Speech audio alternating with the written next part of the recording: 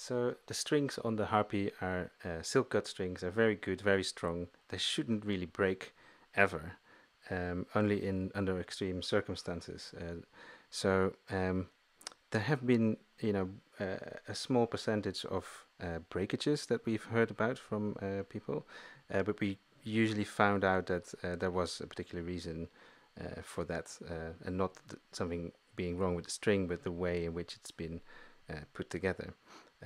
So there's one thing that can be a fault that hasn't been discovered with customers yet, but that we've seen ourselves, is that some of the tuning pins, we've so far discovered two that had a less rounded off, so this rounding off in the hole wasn't there. So that means that it's a little bit sharp, which we think might, if you're unlucky, make the string break there. So that could be one thing to check if your string is breaking at the tuning pin. Send us a picture of your tuning pin, and if it is missing this kind of rounding off of that hole, then we'll send you a new pin immediately.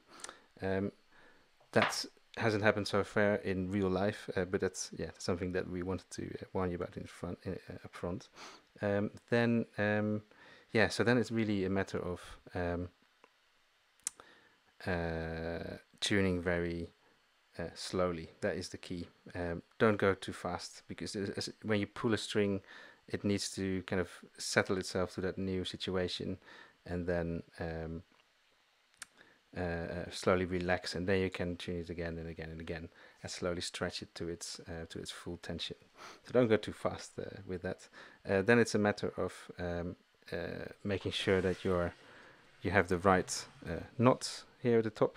That's quite important. The wrong knot could mean that the string is kind of sitting in an awkward way and might break sooner than normally.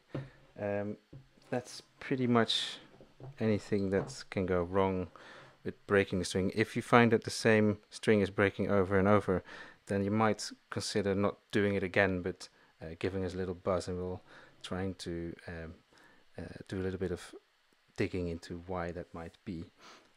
But in general, the advice is just do it when you're relaxed, when you have time. Let the strings settle a little bit. Don't put too much force in it. Another thing about the tuning pins is, again, they also need a bit of gentle treatment. So if you find that they're that there's a lot of force required to turn them, then you might have started tuning them a little bit too deep. So you might, again, it's wood, so every piece of wood is a bit different. So you need to kind of have a little bit of feel for how the tuning pin is behaving.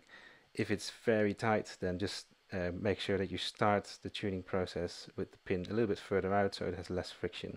There's not a lot of friction required to keep the strings in place.